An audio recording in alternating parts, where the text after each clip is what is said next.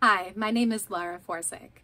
I am a scientist and a small business owner.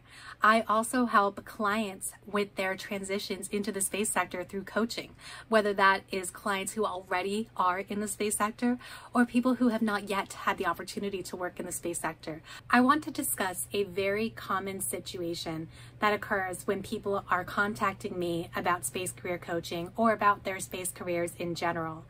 Usually, they don't really have a clear picture of where they want to go. In a lot of cases, they are very enthusiastic about space. They love everything having to do with space. They want to be involved. I've heard the phrase, I will sweep the floors of SpaceX or NASA just to be involved in space. And that is a very common situation, especially for people earlier in their careers, but also for people who are later in their careers who have not yet entered the space industry, but are looking at it from the outside. They don't really know what they want. They don't know how to get in. And so they will be open to anything. And I am speaking here from personal experience because this used to be me. And it's one of those things I look back and think, oh, no wonder those people I asked for help couldn't really help me. Because when I was a graduate student, specifically an older graduate student, I was getting closer to a time when I needed to figure out what I wanted to do after graduate school. People would ask me, what did I want to do? And I would say, really, anything in space. I love space. I will do anything. But that wasn't truly accurate, right? We all have personal preferences. We all have priorities. We all have values and reasons why we are in the space sector or why we want to enter the space sector. And it usually does not encompass the entire space industry because that is vast. There are so many things happening in space, which is one of the things I really love about space, is that it really encompasses so many activities in so many industries. It is very broad and diverse and varied. So when people say they will do anything in space, they actually don't truly mean it.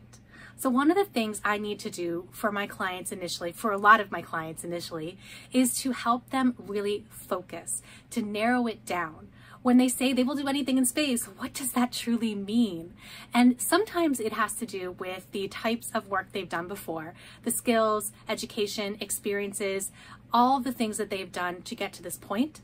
Sometimes it has to do with things that they have never done before, but they can use transferable skills, things that they've done in the past that translate into whatever they want to do in the future. And sometimes they really do need to go back to school to get a new credential or some new skill sets.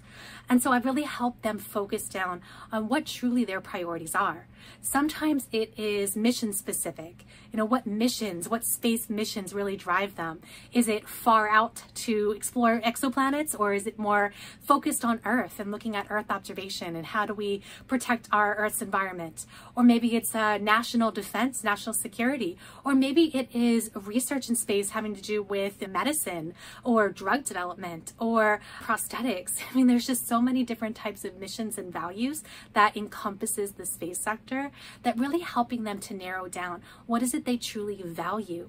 Is it, helping us become a multi-planetary species, or is it helping us to communicate through broadband LEO internet constellations? So there's so much going on in the space sector.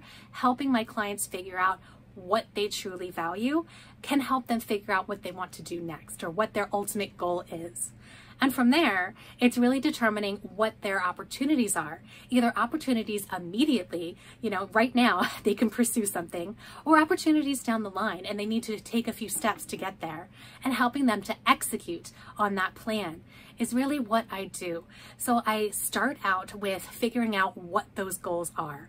All of my coaching is very goal-based. So what are those short-term and long-term goals?